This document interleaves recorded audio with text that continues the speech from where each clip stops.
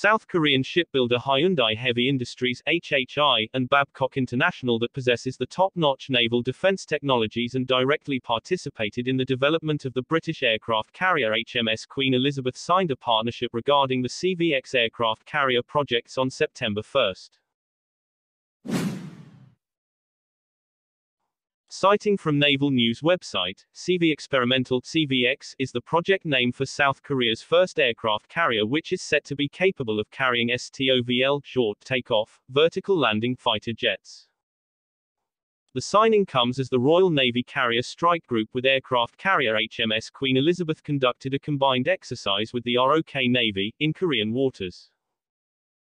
Previously, HHI and Babcock cooperated for the first step called conceptualization, and now they are officially able to have a joint CVX business in order to construct an actual size of the Korean aircraft carrier.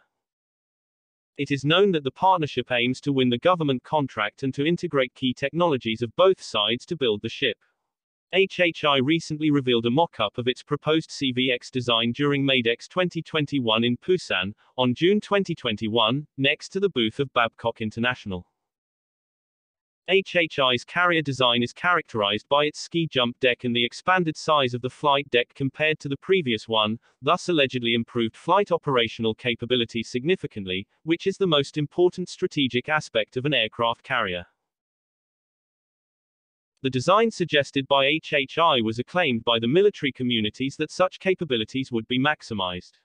For the record, HHI's competitor for the CVX project, DSME, signed a similar alliance with Italian shipbuilder Fincantieri during MADEX 2021.